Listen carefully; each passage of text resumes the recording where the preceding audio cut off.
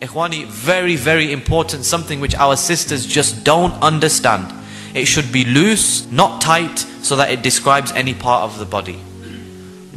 I'm sure every single one of us, and it's a plague. If you go to a busy place, you will see a sister in hijab, and she will be wearing clothes that are so tight, Ikhwani, there is nothing left except that you can see everything. This is completely haram. Hijab is not just covering the color of your skin. Hijab is an overall state of being. And of course, if you're wearing jeans, you can't do it. If you're wearing leggings, you can't do it. The only way that a sister can cover herself is to wear an abaya or to wear a jilbab or something else which is a loose fitting. It should not be perfumed. Sisters nowadays, they wear a hijab, they're wearing the abaya, they're wearing the jilbab, and subhanallah, they wear so much perfume that you can smell them from the other side of the room. If they walk past you, it gives you a headache. Ikhwani, this is completely forbidden by the Prophet ﷺ. It should not resemble the clothes of men. Sisters, when you dress, don't dress like men. Don't be wearing jeans and don't be wearing other things that are for the men. It's not permissible for a woman to wear jeans and then wear hijab. Ikhwani, it's extremely important. The Messenger of Allah cursed the man who wears woman's clothes and the woman who wears men's clothes.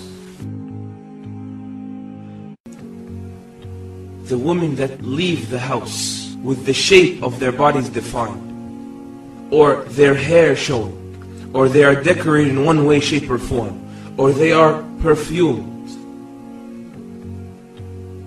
Every neck that turns, every eye that looks, you share in the sin of the person that committed it.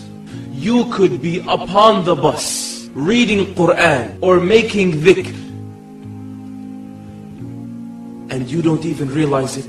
That guy whose eyes fall on your thigh, or his eyes fall upon your arms, or your neck, or your waist, or your legs, any of this, you get the exact same sin because you made that sin a possibility.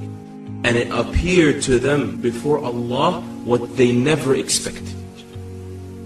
Sins and sins and sins and sins, mountains. Never expected it. The higher the skirt, the higher the pay. The more buttons open on the blouse, the higher the pay. The prettier the hair, the higher the pay. They trick the women into thinking the attention they can grab to what? To feed their perverse desires. They brainwashed women into thinking that was value. And they thought they were liberated, and they finally achieved equality. But I want to say, they might have tricked the women, but not you, not my sister, not the slave of Allah.